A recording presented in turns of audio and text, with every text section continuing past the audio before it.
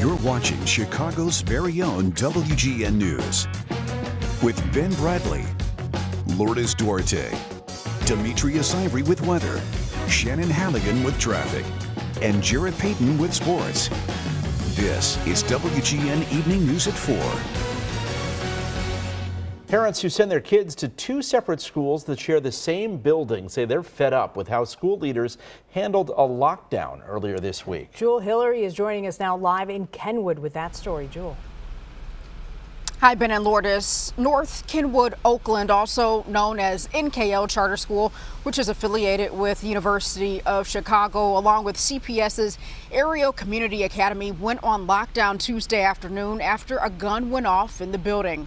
Some parents that we talked to say they're not only frustrated with the communication that came out during that lockdown, but say they also want to see more preventative measures taken.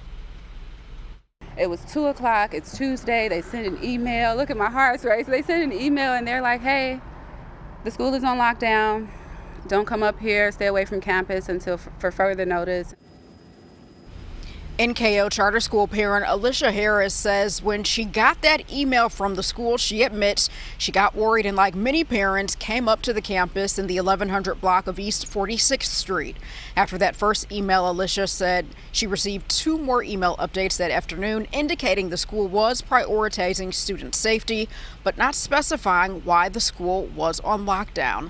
However, she says parents started hearing that a gun went off in the building, but that wasn't confirmed until later that night when NKO sent another email stating a firearm discharged at Aereo Community Academy, the CPS school NKO shared with.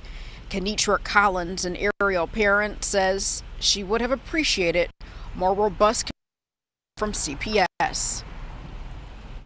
On my end, I actually did not receive any correspondence of any sort until about 3 o'clock p.m. as I was pulling up to the school, and I got an automated call from the school. And then I checked my email later on, and I got an email from the school around 6 in the evening. What I do like is that they reached out, they communicated every time they had an update. But what I would have liked to know was my child was safe.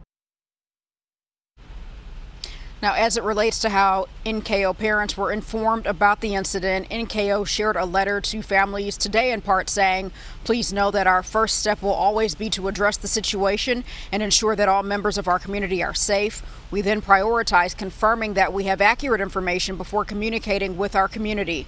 We thank you for your understanding that these steps take time, and we assure you that we will always communicate with you as quickly as permissible. We also received a statement from CPS, which in part says, we will continue to work with the Aereo Elementary Community Academy community to ensure their concerns are heard about this incident to promote a safe teaching and learning environment for our students and staff and clear communication.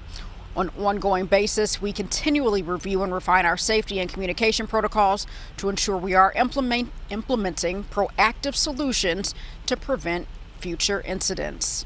Now, Alicia says that to prevent something like this from happening again, she would like both schools to consider metal detectors, random locker checks, and a police presence on campus. For now, reporting in Kenwood, I'm Jewel Hillary, WGN News.